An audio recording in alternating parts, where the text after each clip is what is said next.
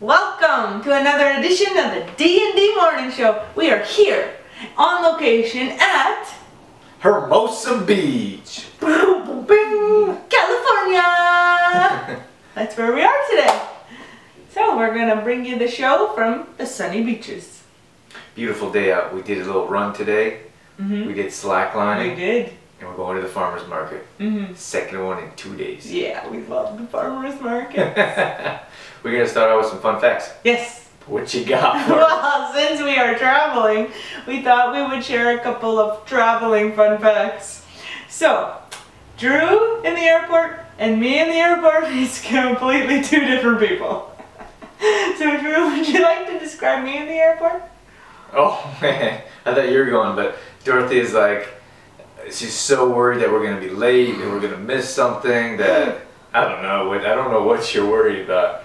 And it's just like a constant mad rush to like get to where we're going. But everywhere you go in the airport, you wait, like you stop and wait. Like there's a lineup to get there. You have to get there like 2+ hours early to wait. And then you have to go through the customs line. So you like hurry up and go through the customs line to wait. And I'm like, come on, Drew, come on. I'm like always like running around and like, come on, let's go.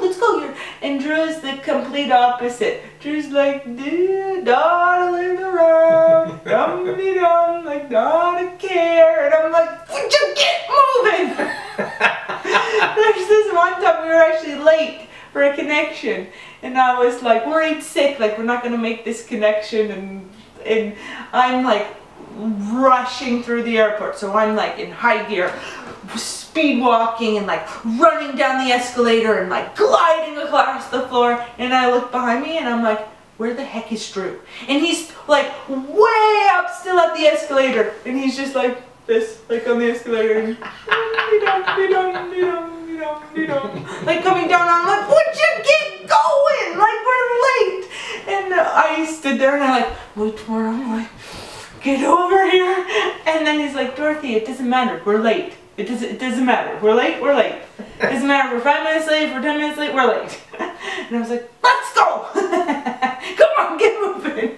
Oh man, the airports drive me nuts.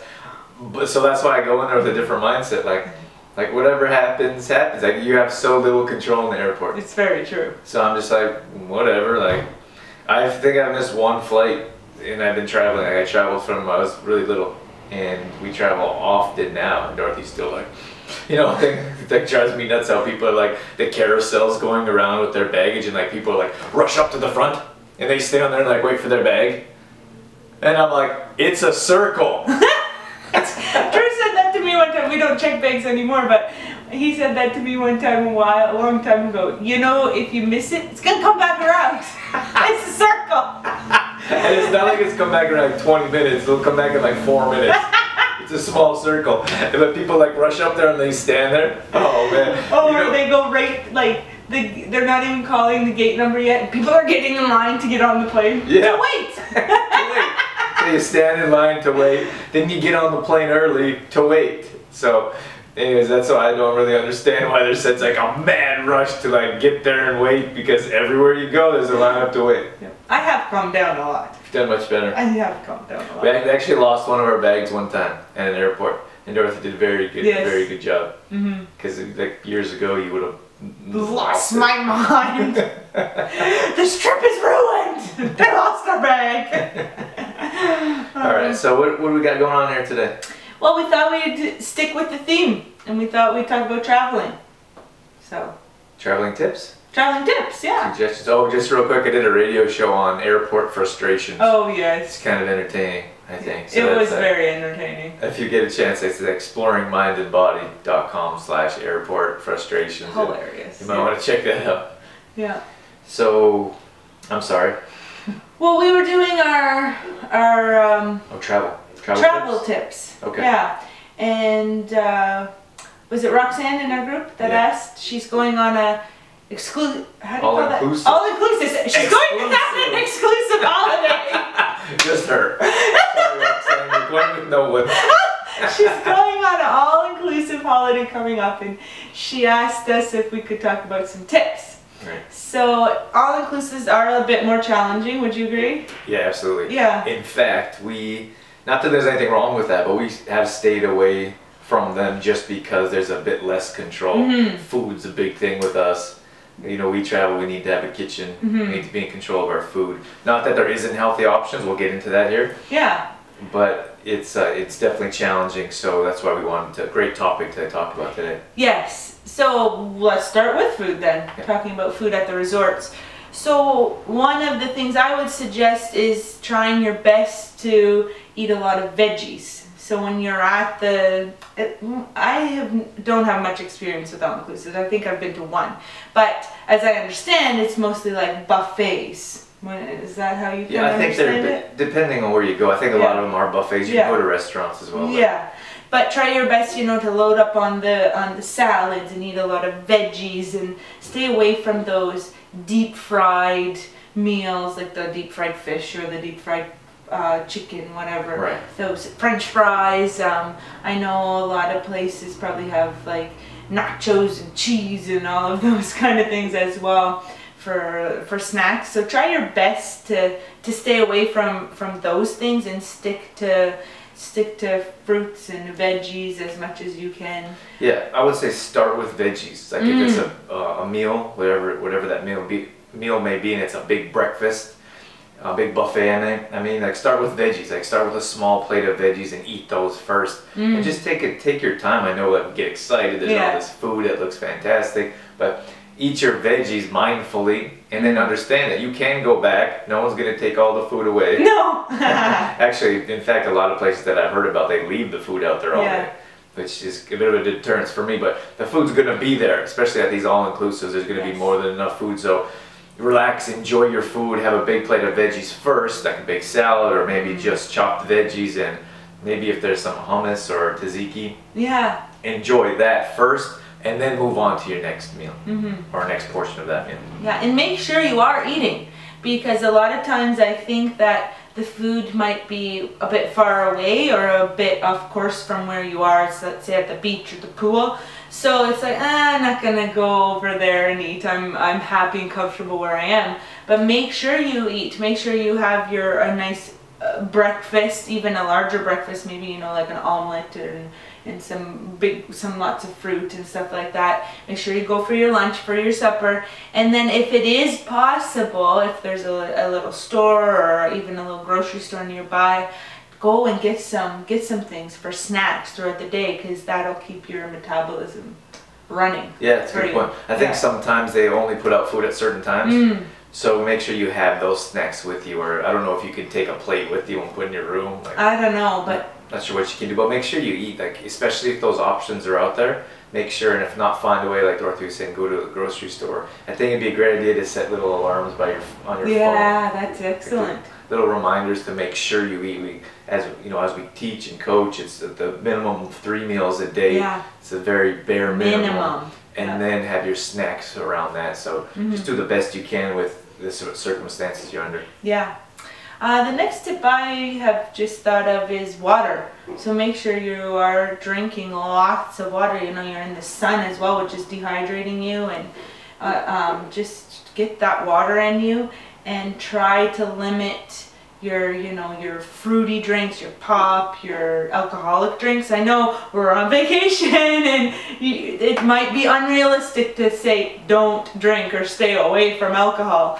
But if you are consuming some alcohol, just try your best to stay away from the pop and the juice and those like sugary drinks. Yeah, just remember that whatever you're mixing your alcohol with, those are added. We don't talk about counting calories, but those are added calories per se. Those are also added toxins that you're putting in your body. So if, like Dorothy was saying, your fruit drinks, your sodas, like all that kind of stuff is substances we normally would stay away from. So just because you're having a fancy drink doesn't mean that. Just be conscious of what you're doing in your body. Yeah, and then again, just like coffee, you know, we always say if you're drinking 1 cup of coffee, then have 2 cups of water. I would suggest the same with alcohol. Like if you're having alcoholic drink, then make sure you're making that up with a couple glasses of water. That's right. That's a great idea. Like always double up on that water because it's going to make such a big difference. Huge. Hydration. Huge difference. The next day. I mean, you want to get there. I think sometimes we get to these types of vacations, resorts, and maybe we have a few too many drinks because we're all excited. But that's going to affect the rest of your week. You might be dehydrated or moody, and then you wake up and you want to have a coffee or another drink. I don't know, but enjoy yourself. But just make sure you're conscious of the choices that you're making, because that's going to affect your week there and maybe the week after. So. Maybe you get home and it'll keep coming. But the next thing I was going to touch on is exercise. So it might be difficult on vacation to feel motivated to exercise, but even those little things like getting up and going for a walk, or catching an aqua-size class at the pool, or even something like playing like volleyball in the water. Is that how you call it? Yeah, like little things. Those little things are going to make a difference too.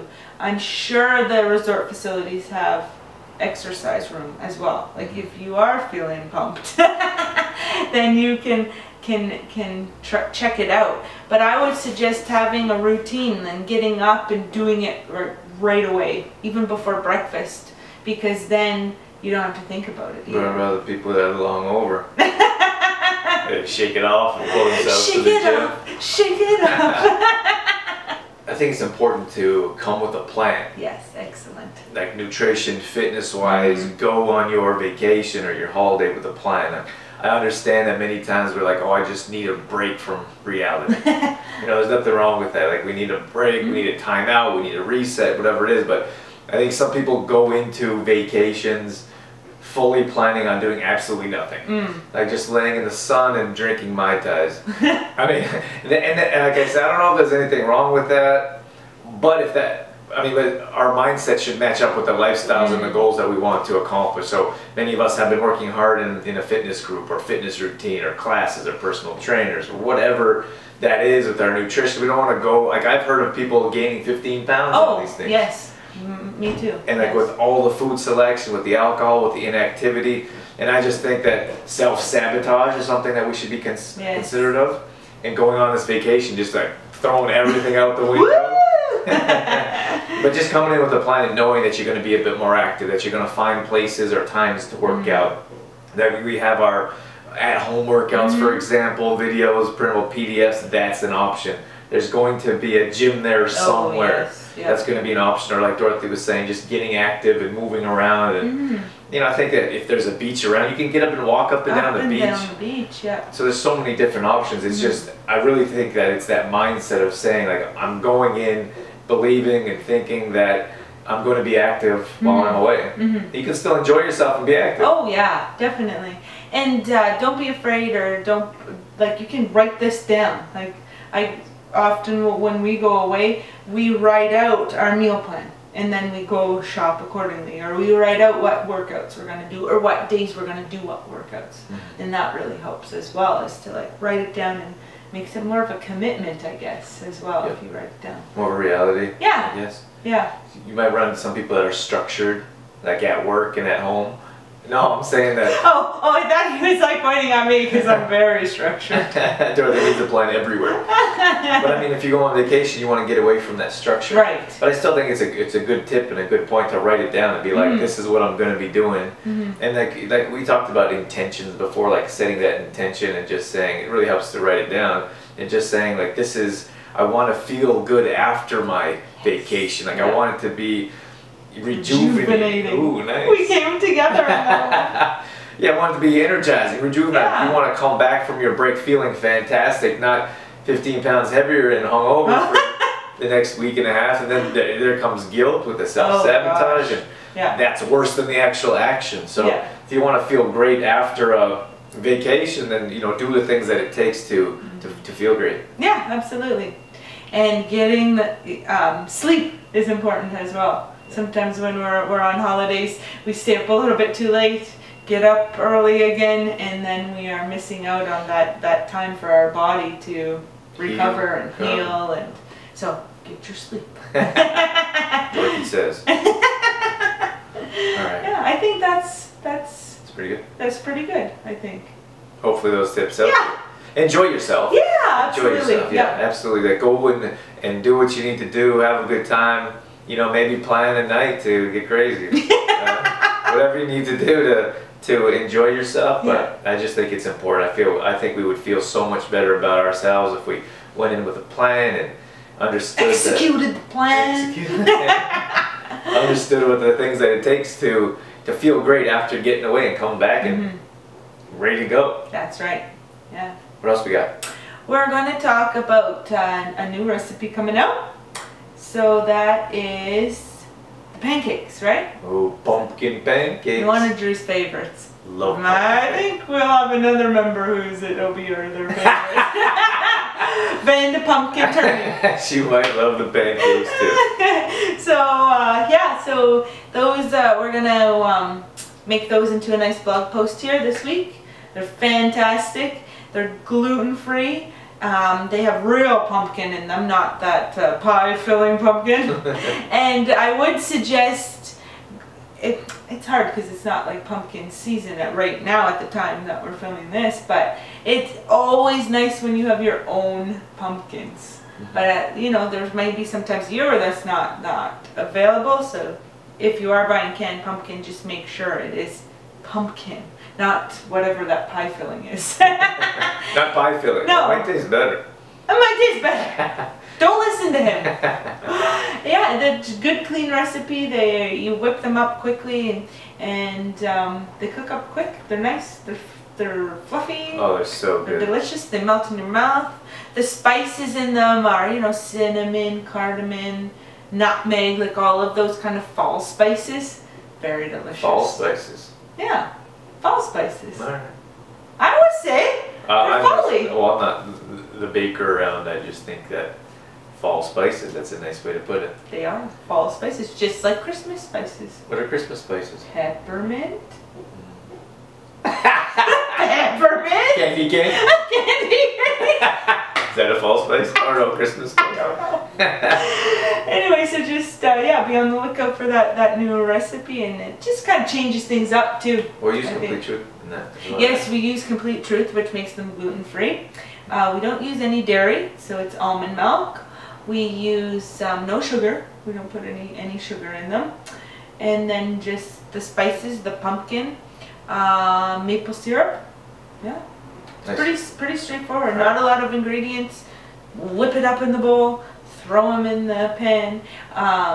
We heat up our pan first and then scoop them on with a 1/4 cup scoop. So if you're wondering about size, that's how we do it. So we take a 1/4 cup, scoop it into the pan, flip, yum.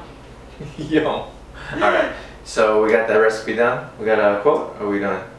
Oh gosh, I was inspired by a song on the radio, and it says, yesterday doesn't, the song, I'm not going to sing it because I can't remember the tune or else I would sing it, but we were just driving, the radio was on, and it says, yesterday doesn't matter because it's gone, is what it said. So I was like really reflecting on that, and I thought, you're right, like, don't worry about yesterday because it's already gone. Let's keep moving forward. Like, so that really resonated with me. Yeah, I think it's great. Like looking forward, moving to the future. What do you have planned? Yeah. And where you're going instead of what happened back there. It doesn't really matter because it's over. It's over. It's gone. So just keep going forward. There you go. Yeah. All right. Thanks so much for tuning in to the D&D Morning Show. Can you say that with a little more pizzazz? That was like smooth. It was more jazz instead of pizzazz.